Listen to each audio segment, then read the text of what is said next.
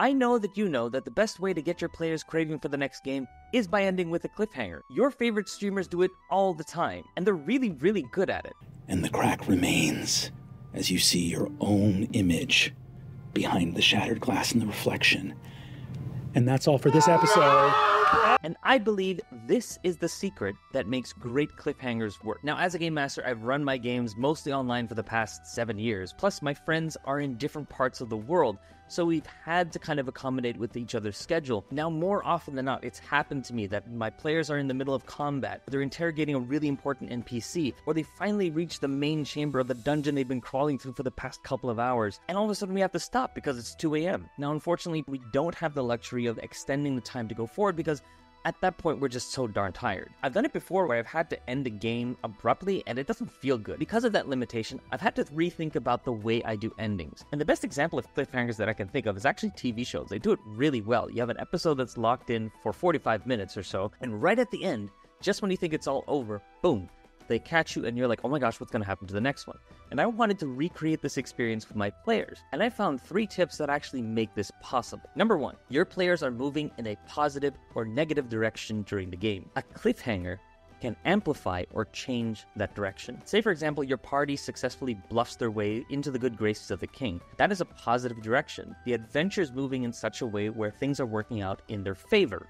Now, a negative cliffhanger introduced in this scenario could look something like this. Just as they are brought into the presence of the king, they are introduced as the culprits responsible for murdering the crown prince. End the session. So you can see there that by ending with a negative cliffhanger, you're taking the positive direction and shifting that energy towards a negative outcome. Now let's see it in the other direction.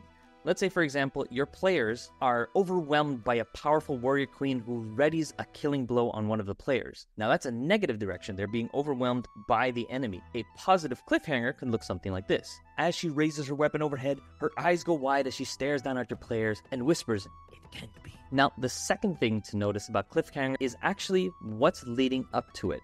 In order to launch your cliffhangers, you need to leverage the lead up. Remember that positive and negative direction thing? Check this out.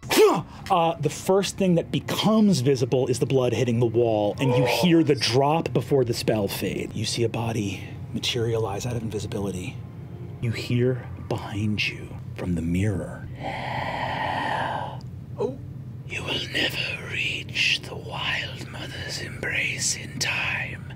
Reaches forward, hits the other side of the mirror, the glass cracks, and the face is gone.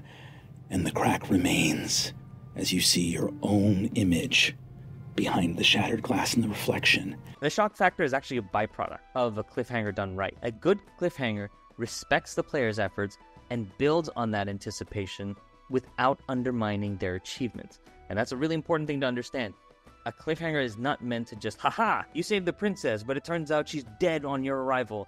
I mean, a bad cliffhanger sidelines all the efforts leading up to it, and I hate when I do it. And what I found is that these 3 tips really help guide my thoughts as a game master and keeps me on track with creating something that's worthwhile for everyone on the table. But the most incredible thing that I found is that there's not 1 or 2 cliffhangers. There's actually around 30 types of cliffhangers that we can use as game masters, which I'll cover in the next video. Just kidding, I do not want to do a video about 30 cliffhangers because I think it's going to be a little boring. So instead, I want to let you in on a secret.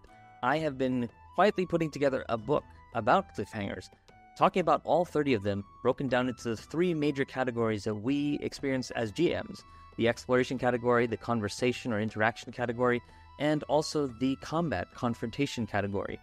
This book is in its first draft, and I'm happy to say it's ready for review. So if you would like to be part of the project, I would love to hear what you guys think about it, to see if it's useful, how to make it better.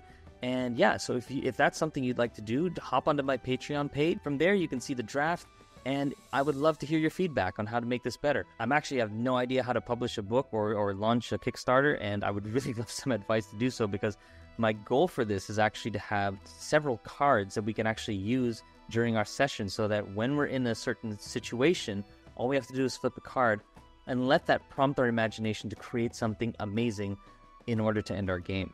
So if that's something that you want to do, I'd love to hear from you guys. Thank you for your time. As always, really appreciate the support. If you found this video helpful, go ahead and give it a like and a thumbs up. If you know a game master who really benefited from this, go ahead and send this video to them. So until then, until the next video, thanks for watching Game Master, and I'll see you in the next one.